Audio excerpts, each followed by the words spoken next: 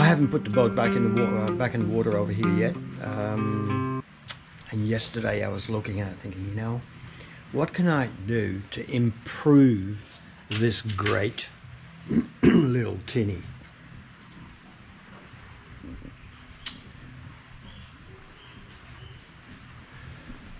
Crossbench seats, thwarts, whatever you want to call them. Of course, I have the purpose in tinnies. They provide flotation, number one, and also hull rigidity. But mine,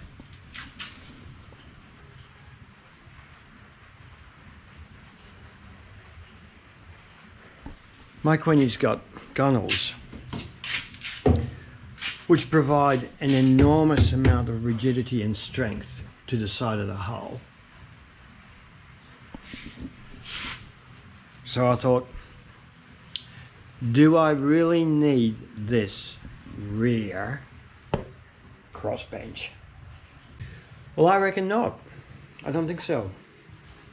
In fact, it's a real hindrance.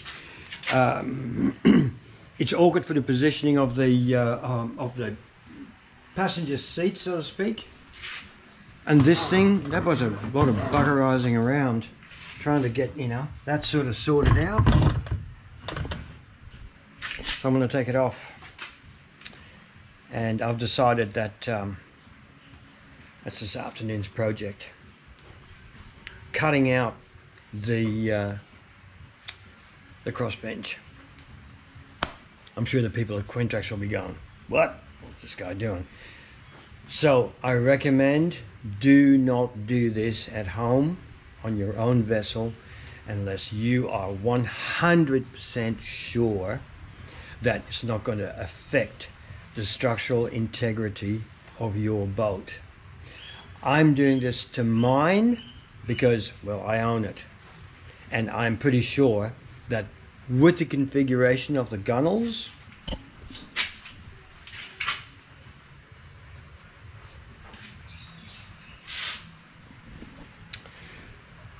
I'm not going to be affecting the structural integrity that much. That's what I think anyway. So as you can see, I've stripped everything away. So I've got a bit of a clear shot now. I don't think I'm going to be able to get this crossbench out without actually cutting it in half. So this thing is really, really well fixed in, so to speak, you know, because it's got these just in there, as you can tell, welds there. Nice big continuous weld here. And I've sort of figured out that this arrangement underneath actually supports that bit of channel and is hopefully not welded to that. Yeah, so I've made a start. Yeah, really hard to get the grinder blade, the cutting blade, to get in there.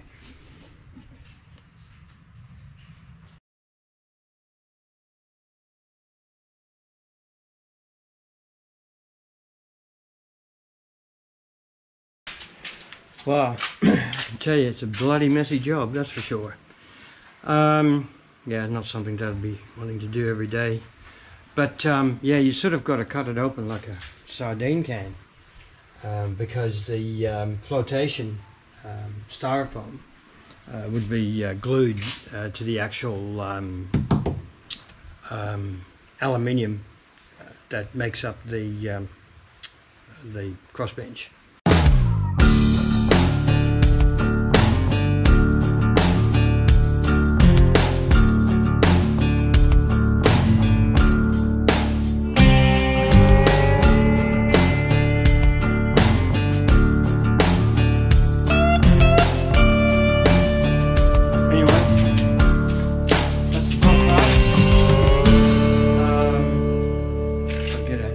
a saw, get the back bit off.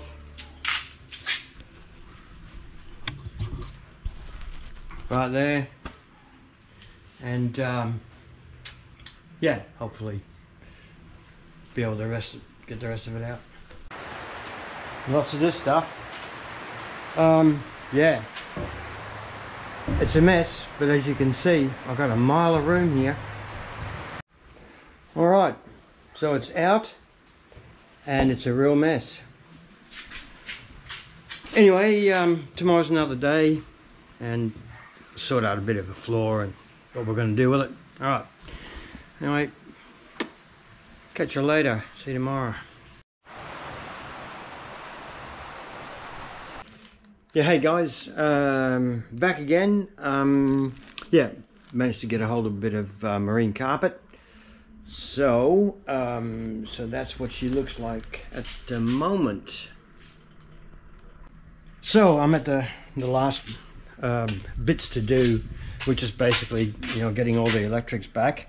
I'll just give you just a quick view of how this has all come together.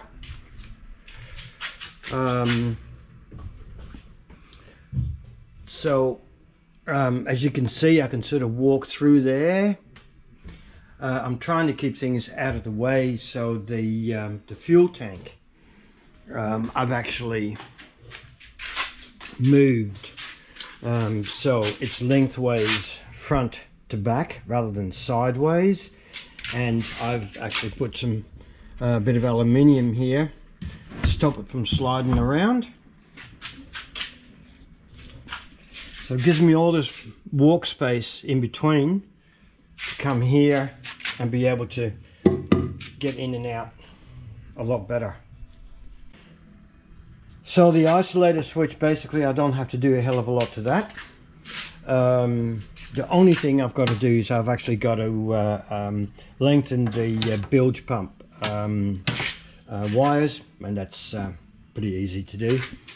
Now the side pocket, I actually moved it. You would have seen some photos, and it sort of runs from the front here right to the back.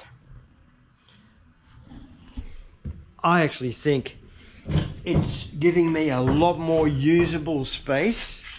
You know, one really long one, everything on one side, and I've got a bit of a rod rack on the other side for, you know, for rod storage.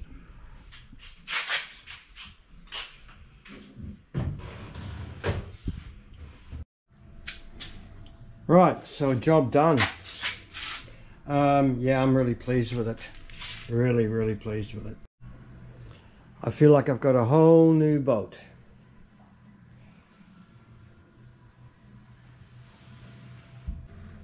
Anyway guys, thanks for watching.